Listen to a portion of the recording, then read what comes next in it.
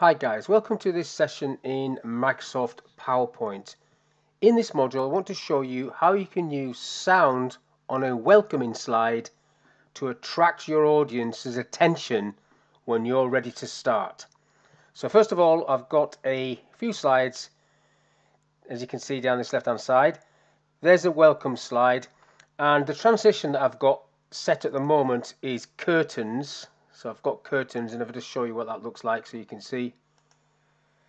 This is what it's going to look like as it opens, and as I go through the presentation then it will open again and show the next slide, and so on and so on.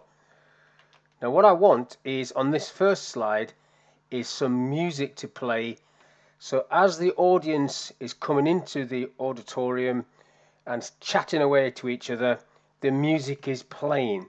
When I'm ready to start to present and I want to get their attention, I'm going to stop the music. Now if I have that music fairly loud, or it could be a video, the fact that the sound goes off will get the audience to look around for a few seconds, and that is your time to say good morning or welcome. You've got them for that few seconds, and that's what you're doing this for. So the sound goes off, the audience looks up, you begin. Now how do I do that? So on the first slide, you've got on the right hand side, so I'm on transitions, you've got no sound. Now if you drop that down, you can go right down to the bottom to other sound and then pick the sound or the piece of music that you want.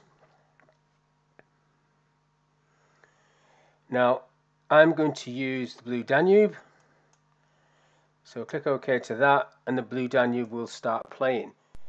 Now on the second slide, what I need to do is click onto the second slide and go and stop the previous sound.